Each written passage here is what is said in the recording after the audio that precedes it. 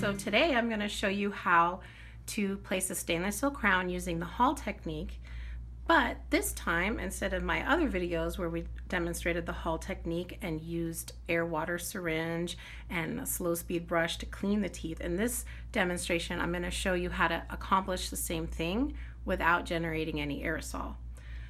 So first of all, you need to place separators. Normally we'll do that at the exam.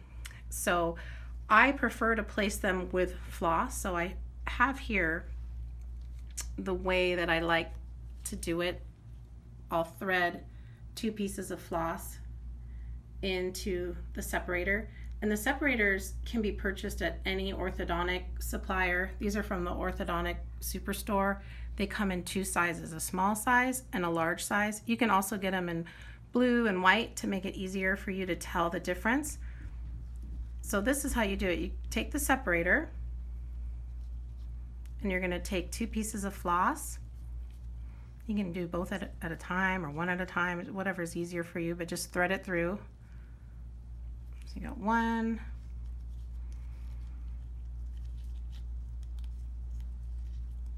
and then I do a second one. Okay. All right, so now you can stretch the separator. I have another video on the YouTube channel that shows me demonstrating this live on a patient, so I highly recommend to watch that. I also recommend to give some extra separators to the parent, have them watch how you do it. You can also direct them to the video, but we put some in a little coin envelope and send them home with the parent. So just in case, let's say the kid eats something sticky, even though we told them not to, and it falls out, or let's say they the teeth move and there's a lot of space and it falls out, or they pick it out, whatever, they could place one. That way they're not going to be bugging you with emergency calls. They can just place another one back. If it falls out the morning of the appointment, not a big deal, because there's probably adequate space at that time.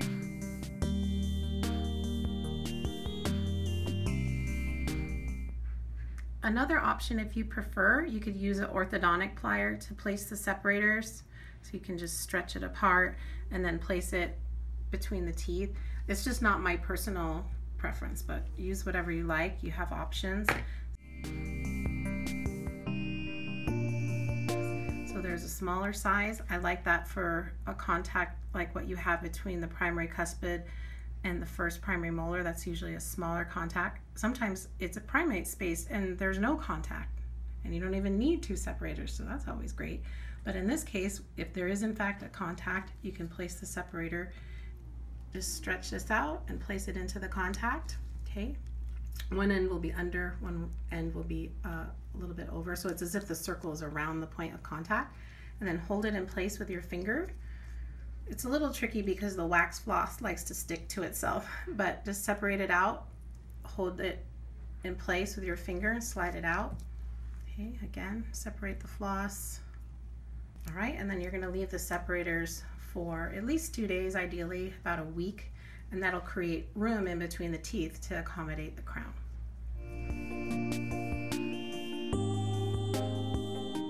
First thing you're going to do is remove the separators. So you're just going to use an Explorer and just tuck it under an edge of the separator, and you just gently remove it. Remember, this is a typodont. You're not going to see spacing between the teeth.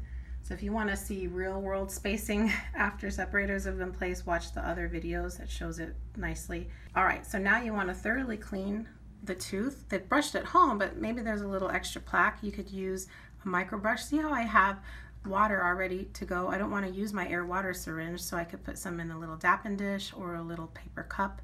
Okay, and I can use that just to clean any plaque or food debris that might be behind.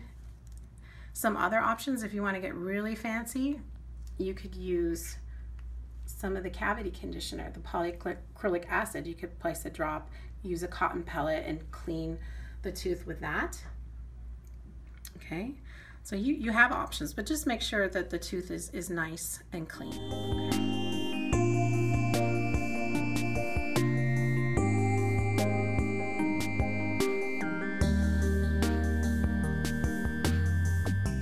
you're ready to select the crown. And just as a general rule, we know the average primary molar prepped is typically a size 4, right? So when you think of Hall technique, just add one size up. So the average unprepped primary molar is a size 5. So that's a great starting point if you're new to this technique. Now a typodont, I already know what size that is. I know that's a size 5. So, you know, that's cheating, but I want to show you. Now, let's say you were doing this on an actual patient. Let's say this is a 4. You know, you're going to find crowns that are obviously too narrow mesiodistally, obviously aren't going to go over the mesial buccal bulge. So that would be a reject. This is a 6. So there's going to be crowns where you can tell they just would be flapping in the wind. You know, you don't want that either. So you want to select a properly fitting crown. So I know that this perfect little typodont tooth is going to be a size 5. But let's say there's any differences in the shape or sizing of the tooth. You want to carefully select it just like you would on a prep tooth. So you might need to do a little bit of adjusting. So you could, for example, narrow it mesiodistally using Hall plier, okay, where you squeeze it mesiodistally. You can do that.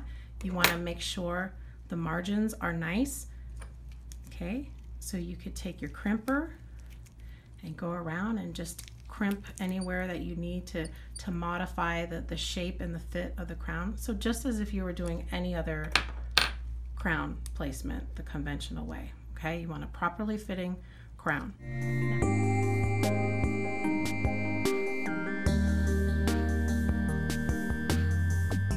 Now, when it comes to trying in the crown, of course, this is the typodont, so there's not a lot of space between the teeth, but if you've had separators in there for a couple days or a week, you're gonna have lots of nice space, so this is much easier actually on a human than it is on the typodont. But some folks will just eyeball to see that it's gonna go down. You know, I prefer to seat it all the way because I wanna make sure that it goes all the way down and that the margins are sealed, and you can make sure that you're covering all of the cavitations, right? And that you have nice margins. But you know, this technically is optional. Some people just put it almost all the way down, but just don't do the final snap. But I want to make sure that the contour, the margins are sealed nicely, that the lesions are completely covered.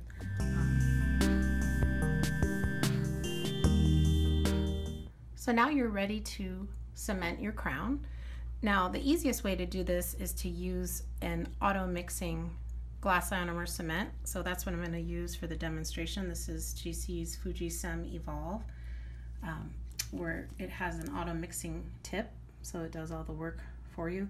Now, truth be told, usually I'm doing crowns with an assistant, and we will use the Fujisem 2, where you just click it out on your mixing pad and use your spatula to mix it. But for this demonstration, I'm going to show you an auto mixing option, which just makes it a little quicker and easier. So you're going to remove the cap, okay, label side up, matching the label. See, it says push, okay, so that just slides right on, and then you do push it down. It's kind of a dull click, but it'll click into place. Hard to hear it. Oh, you probably could hear that. All right, so now it's ready to be loaded into the crown. And don't be stingy with your cement, okay? Fill the whole crown up to the top, because you want to fill in any crevices, cavitations in the tooth. You want to fill the whole thing up. Don't be stingy. Okay, so load it to the top. I like to just flip it onto my finger, okay, and orientate it to the direction of the tooth.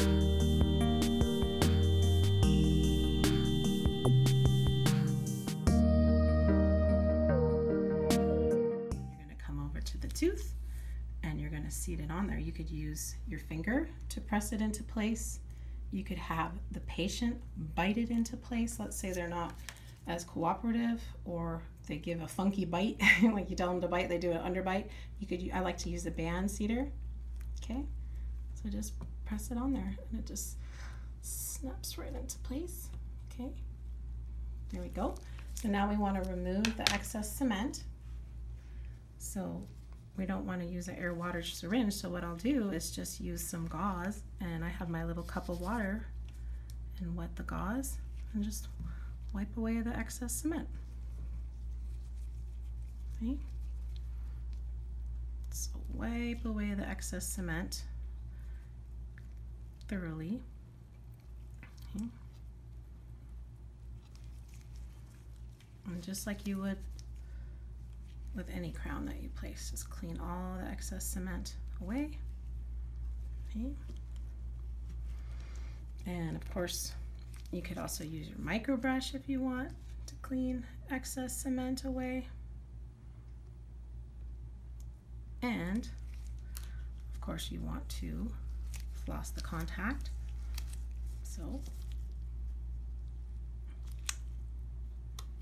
you can also place little knots in the floss. That's a nice trick to help get all the cement out.